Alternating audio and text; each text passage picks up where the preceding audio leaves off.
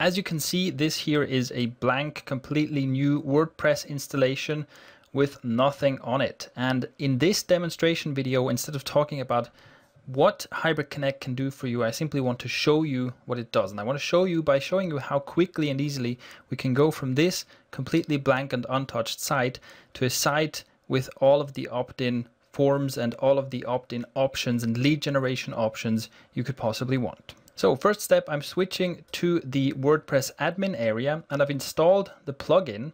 And the first thing I'm going to do is I'm going to connect it to my mailing list, and I simply do that by clicking on connect and then pasting in the form code that I get from my autoresponder. In this case, that's Aweber, but this works with any autoresponder. No matter what you use, all you do is you get the HTML form code, you copy that, you paste it in here, and you click on submit. Right, so now that's connected to my mailing list and I can start creating opt-in forms. First, I'll click on this short code design here. Now what I want to do is I want to place an opt-in form inside my content or below my content, below my posts and pages. So first step is I select among all of these templates here, and there are tons of pre-made templates for you here. I select one that I like. Let's pick this one here. Next, I can customize this form, and I'll just drop in some text that I've pre-written here just to show you that you can customize everything here. So I'll add a different headline text. I'll add some different body text. I can turn this here into bullet points like this, very simple. And I can, of course, add formatting, like making things bold and italicizing them and so on. Everything is possible in this editor. I can also add my own images and all that kind of thing. In fact, let's do that. This image on the side here, let's replace that with one of our own. Just going to click on upload image, and the uploading is just the same as when you drop an image into a post, for example. I'm going to use this image here, which is like a stand-in image, but you can use any image you want. Click on insert, and there we've got a new image. I can change the size right here. I can change the position of this image, and it's all done with these sliders. It's very simple to do, and the great thing is it always updates live, so I never have to guess what this looks like. I can see exactly what happens when I move this slider, so it's really intuitive and really easy to use. All right, in the next step, let's work on this box itself here.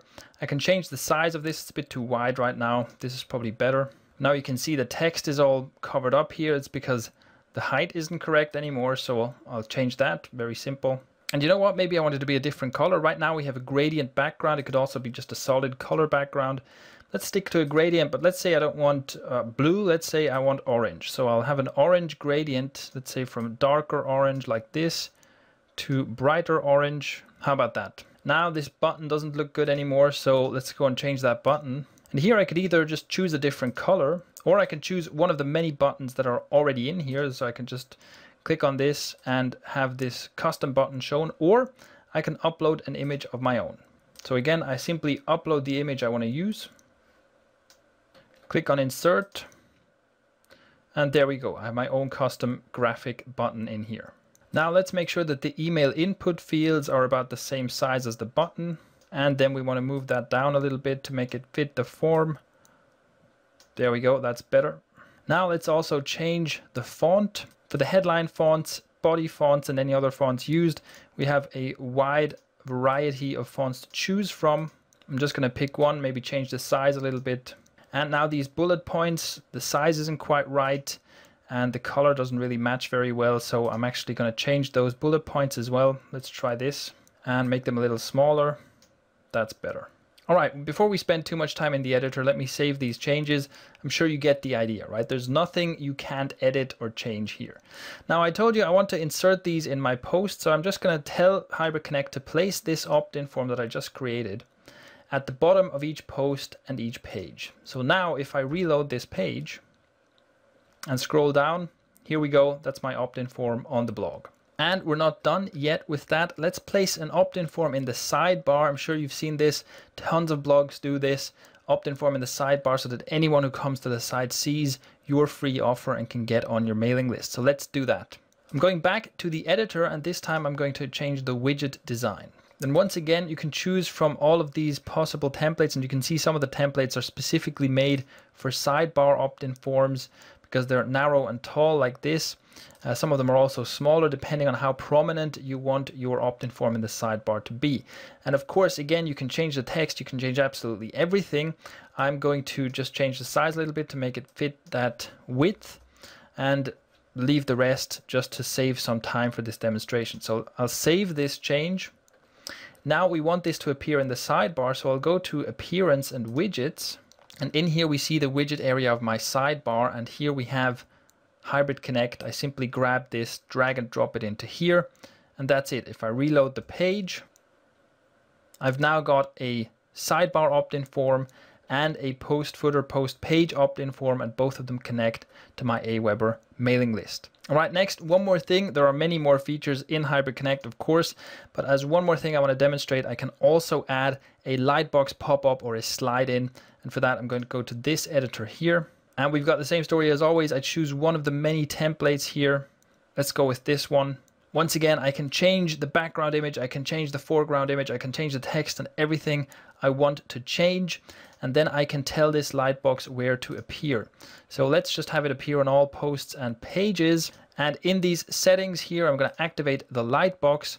I'm going to activate it so that it appears after, let's say, 5 seconds. I can preview what the lightbox will look like right here. Let's change the background color just so you see I can also do that. Let's make that dark red, make it a bit less opaque, and take a look at what that looks like. There we go. It looks a bit dangerous with the red, but never mind. I'm going to save these changes. And now when I reload the page, we see the opt-in forms we saw before, and I wait a few seconds, and then we see the lightbox appear. There we go. So this is really attention grabbing. Nobody can ignore this, and you usually get really high conversion rates from lightboxes like this. So there you go. In just a few minutes, I've transformed this bland and blank WordPress blog into a list building machine.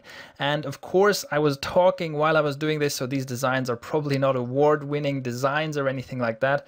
But I hope you get the point. It's very easy to make any form you want. It's very easy to make your opt-in forms match your brand and your style. You're not stuck with the templates that we offer.